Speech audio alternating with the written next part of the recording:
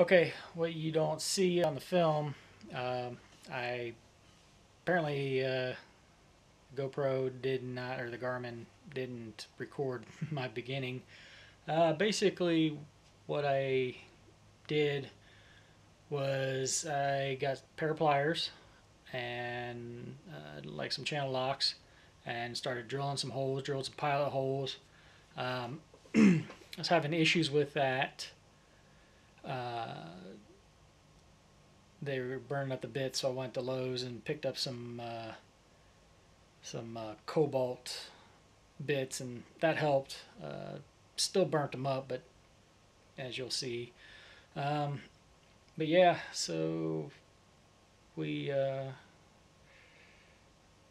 wanted to show the beginning process of it, but apparently it wasn't recording, so my apologies. So we'll go ahead and start the video and the build process about the time that where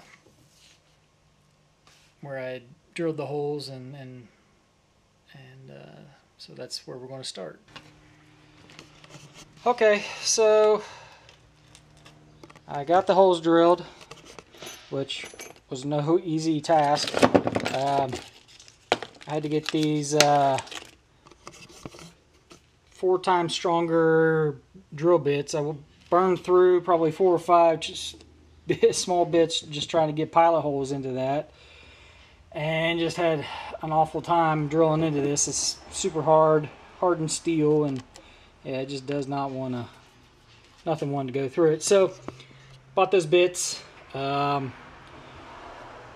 Honestly, I mean, I put it on the slow level on my drill and was going through it, and it made it through the top one, and then got about halfway to 3/4 of the way through the bottom one here, and it was dulling out too. So I mean, I tried the small one and it really wasn't doing a whole heck of a lot, so I went back and went to the 5/16, and it was chewing it up pretty good, at least in the top one, and then yeah, it started dulling out there at the bottom one. But I was able to get through it, grabbed a couple other just woodworking bits, and was able to burn those up and get through it at the same time. So I'm through it now, so maybe buy a couple of these 5/16 drill bits instead of just the one like I bought. They're $5-6 bucks a pop, so they're not the cheapest things, but hey, we're through. What I did was I bought a little 3/4 inch dowel and then wrapped it in just some masking tape. Hopefully that's going to be strong enough. I don't know. Kind of winging it here, so yeah, we'll see. But it's an oak dowel, and yeah, so we'll see if that works. If not, I'll try and find some steel or something, basically do the same thing, just create a plug and create a 5/16 hole in it so that it'll go in here. So here's my bolts. I'm gonna put those through there. Got some washers and some 5/16 nuts, and so I'm gonna put it together. So all right, okay, I have the bolts and I've got nuts on there. I'm gonna now put the washer on there, and then since I want the top, I'll be running things through here. I'll be putting this die on the bottom and this die on the top so that the bubble is on the top. So I'm going to put that and then put some nuts on there. I'll tighten it down, and next video, or in the next scene, we will be giving this a try. It looks pretty wild. Oh goodness. Alright, let's tighten it all down and see what we got.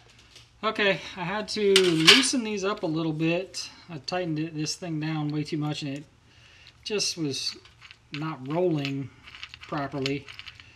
So once I loosened it up a little bit, things started working a little bit better. I got some adjusting to do, but yeah, I was first like doing this. It really wasn't doing that great, but then once I loosened it up, and then it started producing something like that. So that's not too bad. I can kind of work with that. I believe. So yeah, you just kind of pop it in there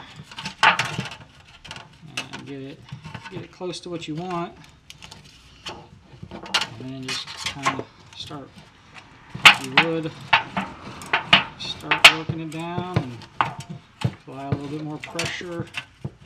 Get your fingers out of the way.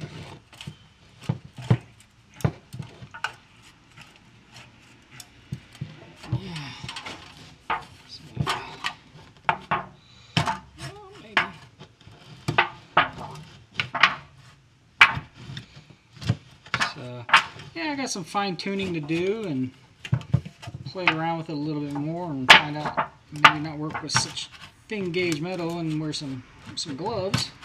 But I think that's turned out pretty good. I don't know if you can catch that or not, but very nice little ridge there. I don't know if you can catch that on the camera or not, but yeah. Maybe do this side as well. Well, maybe not. Can't do inside. So yeah, that's what we got. So I think the tool's working pretty good. Like I said, I might do some adjusting on it, so yeah, there's maybe a $30–$35 bead roller.